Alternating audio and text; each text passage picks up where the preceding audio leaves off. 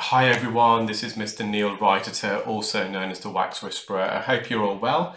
Thank you for tuning in to my latest video. For anyone who doesn't know who I am, I'm a UK-based consultant audiologist and clinical ear care specialist. I'm also the founder of a company called ClearWax. We are the developers, manufacturers and distributors of the wireless eye clearscope, which is a device that we use to visualize the ear and we use in these procedures. Got two patients today. The first one, patient contacted her saying that she's been diagnosed with a fungal ear infection. She was away on holiday. I think she's got a private yacht, and they jumped into the water, to the ocean water, and the ear got blocked up. And since then, she's not able to hear from the right side. I'm not convinced it was a fungal infection. However, they've been prescribed Canesten ear drops, which is very good for, it's an antifungal medication, and they've been using it for a while. So it could have been, yeah, they possibly had a bit of a fungal infection, but it's not really visible to the naked eye today because they've been using these drops. All this gunk, I would say it's wet wax, keratin, and because the ear got wet, it just became very soggy and it exacerbated her symptoms. So if you've got earwax and you go underwater, the wax absorbs all the drops and expand and swell, become wet, squelchy.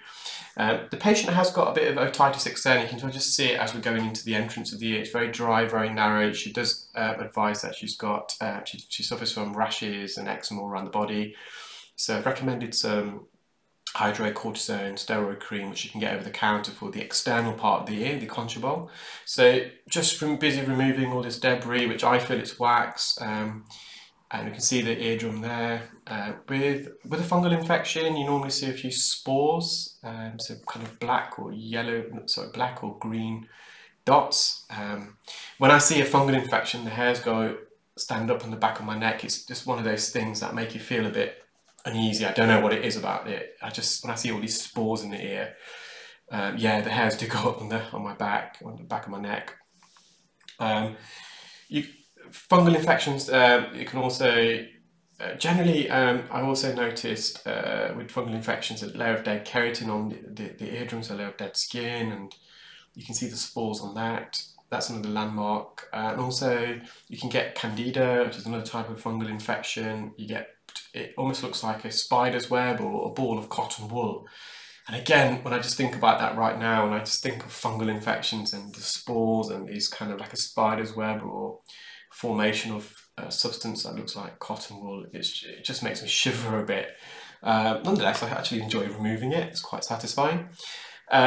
So just to be on the safe side, I really want to make sure, just in case this patient has got a bit of fungal infection and it's on this layer of skin which doesn't look infected, I just wanted to remove as much of this layer of dead keratin off the canal wall. So I know the people that love skin peels are going to enjoy this. Just using a fine end gauge, the ear canal is quite narrow, so not only is the entrance of a auditory canal, the ear canal a bit narrow, and for that I've had to use the endoscope tip, so the bit that we're looking with the endoscope at the moment, the tip of it, what we call the distal end, we insert that into the ear canal entrance, and I have to stretch the cartilage posteriorly, so to the rear, to the back. So we're using it almost like a crowbar. So I'm going in, and I'll talk you through, I'm going in and I'm pushing the cartilage to the left to widen the ear, to stretch it open, which then allows me to insert the fine end.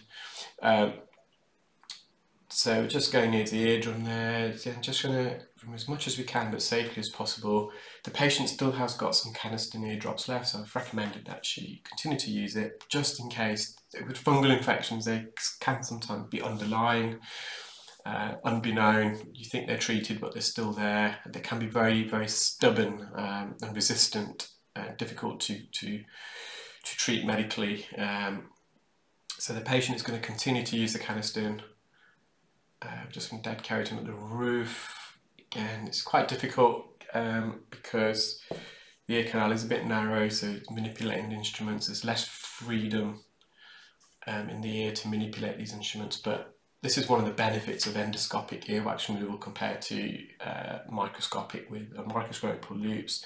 With those techniques, you use an ear speculum, which is like an ear funnel, to widen the ear, and you look through the speculum, which narrows. It has a narrowing tip, and that automatically reduces not only the view of the ear canal, but the degree of movement you can have within the ear canal with the various instruments, because you're so some of these tips of the speculum can be either 2 or 4 millimeters, and the ear canal itself is about 7 to 9 millimeters on average. So I've got full exploitation of that whole ear canal to manipulate the instrument, but when you have got a narrow ear, it is obviously a bit tricky still nonetheless. So just a bit of keratin in the anterior recess, just peeling this away. I think that's more or less done. So the eardrum looks fine. Doesn't look really heavily affected, but yeah, the entrance there is a bit of otitis externa. So this is the second patient. A huge lump of a plug of wax. It's been in there for a while. The patient advised that it's been in there at least 6 months during lockdown. One thing led to another, just managing with it, but last week just suddenly stopped being able to hear. It's a very glutinous type of wax, very sticky, very dry. Sorry, I wouldn't say dry, sorry, very wet and loose type of wax. So it's probably, so I'm doing a talk tomorrow with some GPs, and I was just researching, just refreshing my memory on earwax, the different organic compounds. So in the outer part of the ear canal, the outer third, where the cartilage portion is, you have hair follicles, and you have 2 types of glands. You have sebaceous glands, which are the glands that secrete an oily, it's called sebum, the substance. It's an oily, lipidy, waxy substance which is made up of squalene, alcohols, long chain of saturated and unsaturated fatty acids, alcohol, so esters. These organic compounds combined create sebum, which is the substance that we normally find on our hair. So it's the kind of the natural oil of the hair. And you also have ceruminous glands in the outer third of the ear canal. These are a modified sweat gland, so it's kind of similar glands to have what we have under our armpit. And when these 2 glands, or the secretions of the sweat and the sebum, they combine with dead skin to combine earwax. So you either get dry earwax or you get wet earwax. Dry earwax is generally found to be more with older people and people of Far Eastern descent or ancestry, or Native Americans.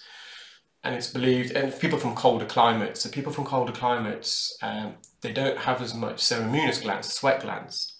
For obvious reasons, in a cold climate, you don't need these sweat glands, because you want to actually retain heat, not disperse of heat through sweat.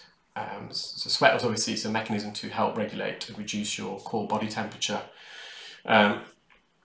So it's kind of, you can assume people from cold climates or have ancestry links to cold climates generally have dry wax, because there's less ceruminous sweat glands in there.